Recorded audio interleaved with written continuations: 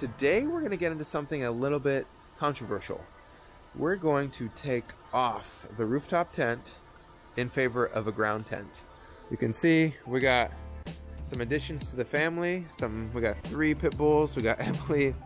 We're planning on going on a trip actually tomorrow, and it's safe to say all these dogs plus us aren't gonna fit up there. The Tough Stuff tent has been an amazing tent, but all of us can't fit up there. And also having a tent on the rack kind of defeats the purpose of having a rack up there. So we are going to take off our rooftop tent in favor of a ground tent and tell you the reasons why. Running out of time, so let's pull the truck into position, open up the tent, close the tent so you can see how long that takes, and then take her off. Hopefully I can get that in before I start work. So let's get right into it.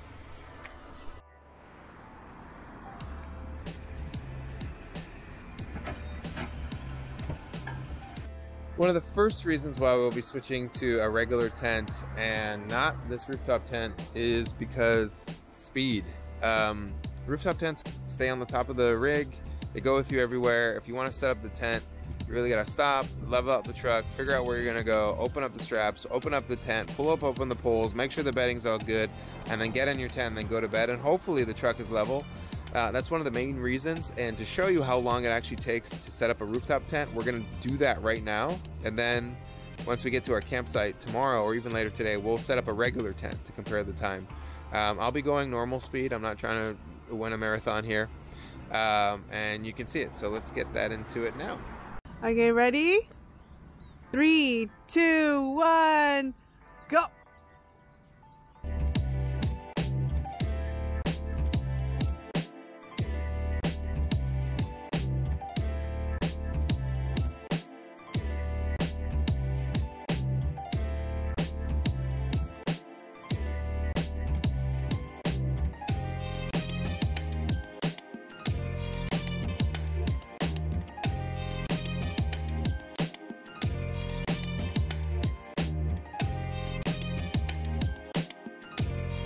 Okay, that's pretty much open. How long did that take? 3 minutes. Okay, 3 minutes, 2 seconds. So around 3 minutes to open this up. We still have other things to do, like put the poles up, put all the Velcro up, all things. But that's 3 minutes. Okay, I'm a little winded, but that's okay. I mean, 3 minutes is pretty fast to set up a tent. Now, here's the hard part: putting the tent away. How long do you think it's gonna take? Any bets? How long do you think, Emily? 10 minutes. No. Yeah, 10 minutes. 10 minutes to put it away? Yeah. Oh boy, if it takes 10 minutes to put this tent away, we're never buying a rooftop tent. Oh, okay. I'm gonna guess, not rushing, and we didn't even actually like assemble this, right? So I'm guessing 6 or 7 minutes. Okay. We didn't show you off camera, but we tried to fit 3 dogs in there, and they actually fit. We're carrying 3 of him up that ladder. I think they're like 65 pounds each. It was like this. I'm tired. But anyway, let's get to it, shall we? I got 8 minutes before work. I hope I can get this done. Ready? Yeah. And go!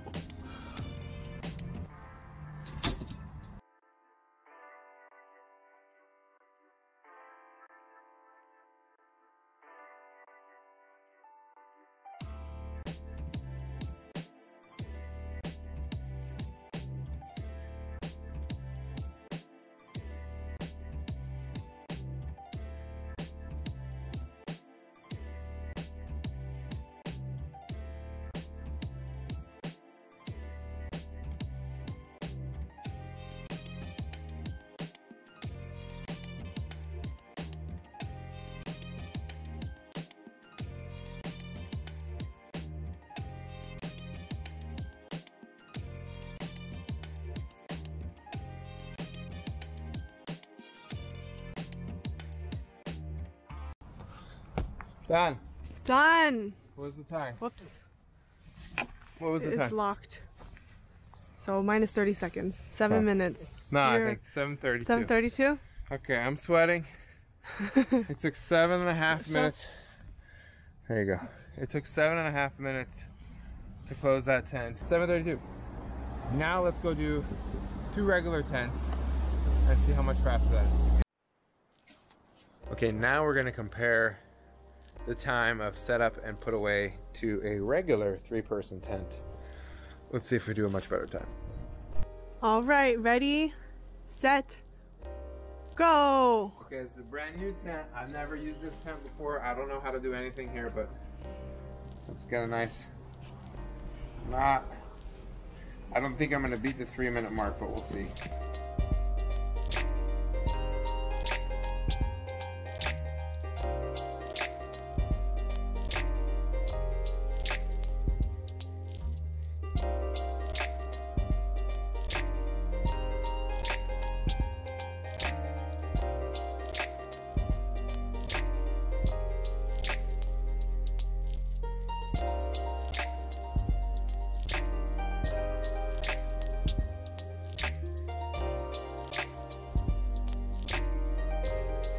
$7.25, more like seven minutes. Okay. Well, I've never set it up before. That was fast.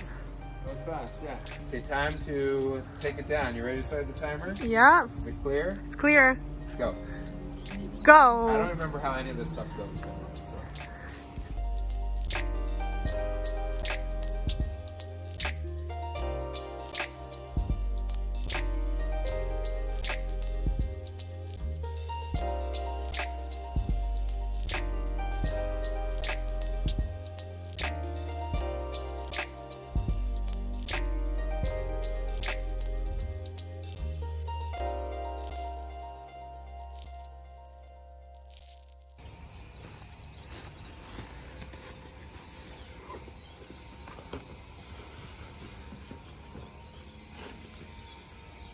What's the time?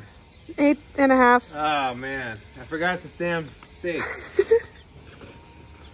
All right, so we just unpacked and packed this up. Obviously I did the rooftop tent much faster. This pack's much smaller. I think we're gonna remove the rooftop tent anyway. I don't know, it's my first time doing this. I'm gonna get better. We'll probably have a system by the time we do it. I've had that rooftop tent for 3 years, so like if I can't close up a rooftop tent in 8 minutes in 3 years, my first time literally just came out of the box. You can tell I suck at wrapping it, but I think the space gained by removing the rooftop tent from the rack and using this will be totally worth it. And finally, for our main test, we got our hands on a SHIFTPOD 2. Now this is a little over the top for the average camper, but for us, we have 3 dogs in the mix. You can see Emily's feeding them now. We have our GX, and we need a lot of space. And so we want to show you how fast you can take down and put up the new SHIFTPOD 2. Okay, time to set it up. Emily, you got the timer? Yep. Ready, set, go!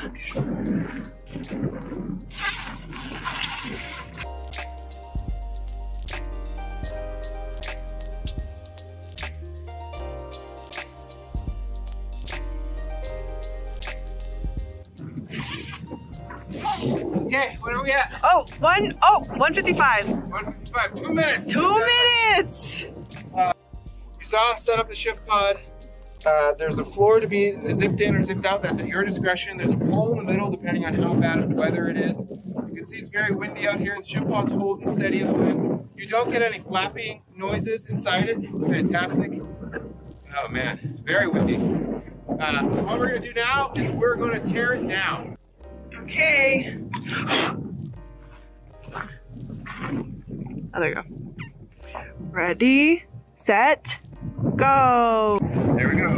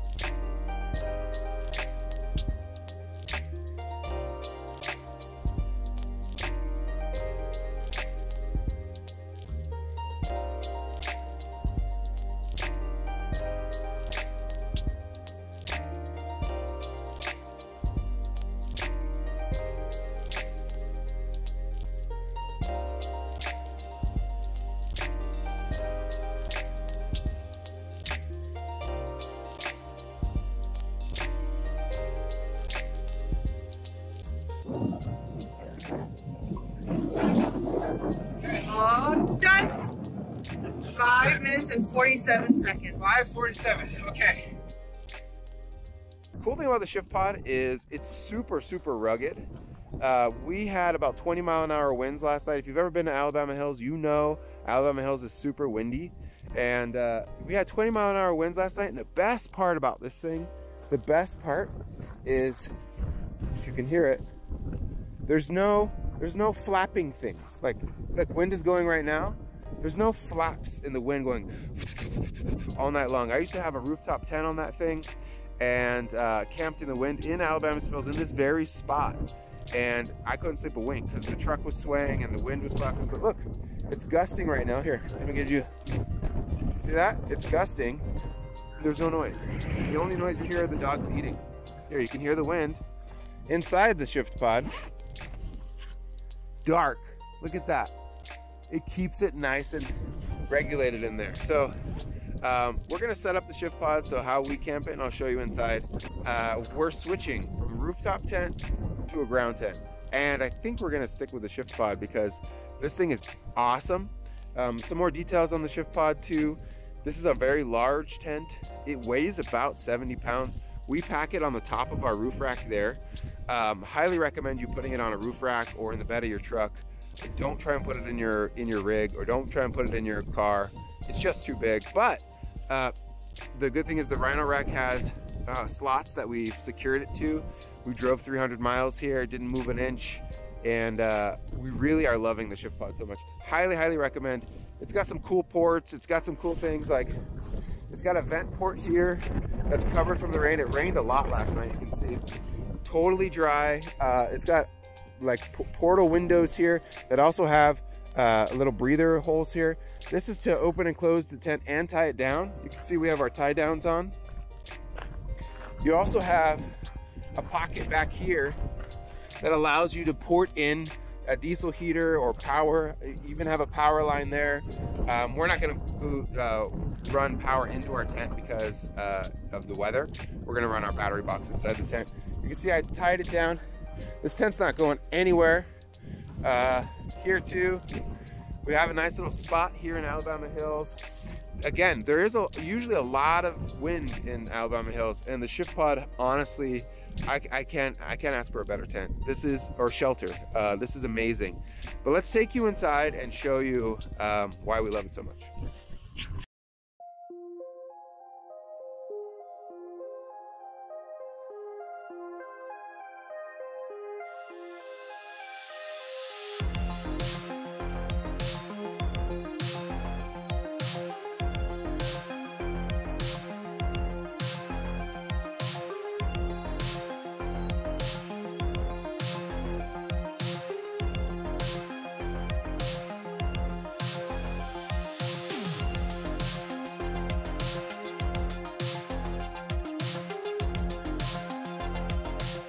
All right, we are back home from our trip at Alabama Hills. You've made it this far into the video, so I might as well hit you with all my reasons of why we're switching from a rooftop tent to a ground tent, and particularly stuck on the SHIFTPOD. First of all, space. Now that we have the rooftop tent off the rack, we can store things on top of the rack, like water for the trip, our Plano box filled with all of our gear. The SHIFTPOD ends up going in this spot right here, and so we could actually use the rack, so that's massive. Number two, gas mileage. When we had the rooftop temp on there, I was averaging around 12 to 13 miles per gallon, depending on where I was going. And on the way home from Mammoth, we had 15.8 average mile per gallon on a lifted GX470 on 34-inch tires with all loaded up. That's huge. That's massive, massive, massive. Number three, the speed. You saw us set up and take down the SHIFTPOD faster than a ground tent and the rooftop tent. That's huge. I know a lot of you probably have your own system with your own ground tent. That was a new ground tent for me, so it did take longer than normal. But the speed, we can get in and out of camp fast. So we got the space, we got the gas mileage, we got the speed, and now we're going to talk about price. The SHIFTPOD is pretty expensive. It's about $1,000 for the SHIFTPOD 2. You can get the SHIFTPOD Mini a lot cheaper. And for us to get a rooftop tent that doesn't flap in the wind, that is slim on the car, that is light, and then to pack small, first of all, that's kind of impossible. We're looking at $3,000 or $4,000 at least. SHIFTPOD actually is a really good bang for the buck shelter. Again, no flapping in the wind, really easy to set up, great in all conditions. So speed, price, gas mileage, and space are our main reasons of why we're switching from here to moving over to the SHIFTPOD, and we couldn't be more excited. In fact, we're really excited to bring you more SHIFTPOD content. There's smaller ones that are coming out, there are lighter ones that are coming out. If you're interested in the SHIFTPOD, drop us a comment and we'll answer all the questions that you have. That's why we make these videos, for people like you to ask the questions that you need to ask. But another big point here is everyone builds their overland rig according to how they need it, right? So if you just want to try out a rooftop tent on your rig, go ahead, try it out. For us, that's not going to work anymore. We just have too many animals and we need too much space. And so for people like us, or if you just like sleeping on the ground, again, overlanding is all about how you want to do it. You can see we have a new rear tire carrier in the mix here. We'll get into that later, but build the rig how you want to build it, camp how you want to camp it. Don't really follow the path of how everybody does their things. We love our SHIFTPOD and it's perfect for us. And if you have any questions about how it could be perfect for you, drop us a line, drop us a comment, and we will get to them. Until next time, we'll see you guys out on the trail.